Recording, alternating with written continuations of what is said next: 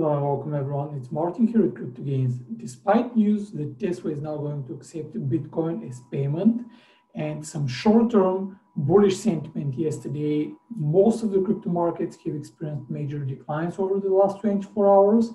And now, based on a number of technical indicators, including the completion of a double top pattern, there are many calls for Bitcoin reaching to as low as 46,000. This article discusses this double top that was formed and then it was confirmed. So based on projections, the downside can take us all the way down to 46,000.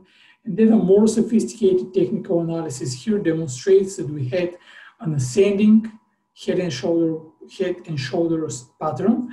And after this ascending neckline was broken, once again, the downside can easily take us to well below 50,000. So let's take a look at how this pans on the technical chart and how you can actually trade that.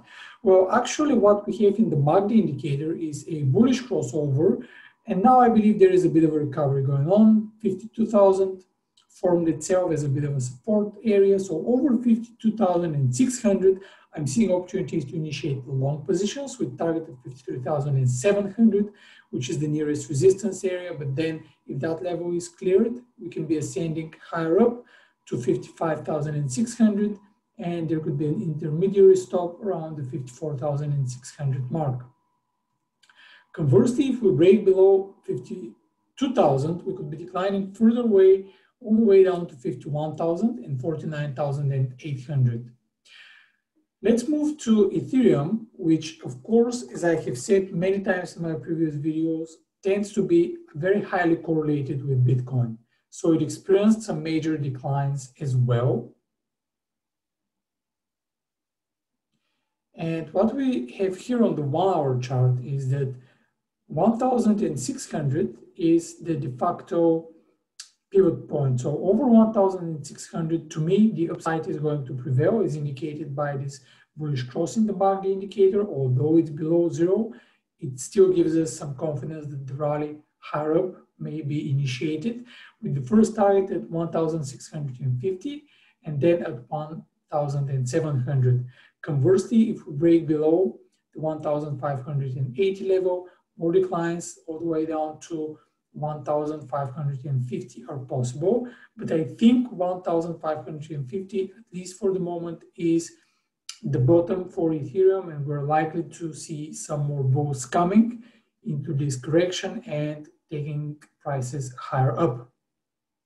Another interesting development comes from Cardano, which is one of the better performing cryptocurrencies despite its recent drop. So let's take a look and see how we can actually trade Cardano.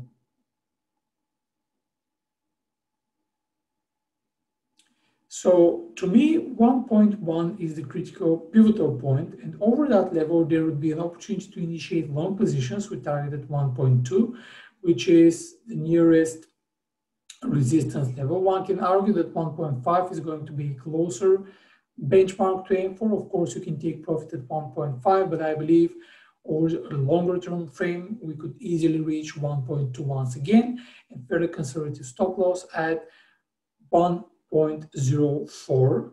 1.04 for a stop loss and 1.2 for take profit is going to give you, of course, more favorable risk to reward ratio. Alternatively, you can put your stop more conservatively at 1.08 and your take profit at 1.15. Finally, an idea in Monero versus Tether.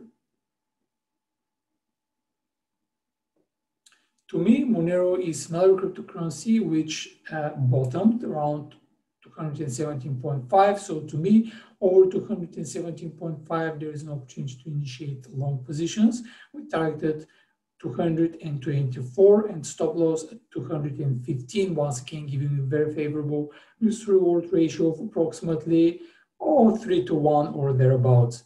So these are the ideas for today. As always, keep learning with the video education section and the CryptoGains Market Insights subsection. Remember to join the Crypto Signals Made Easy channel for lots of insightful articles, trading ideas, and trading signals. Thanks for joining me today. Trade wisely, and I'll see you soon. Bye-bye.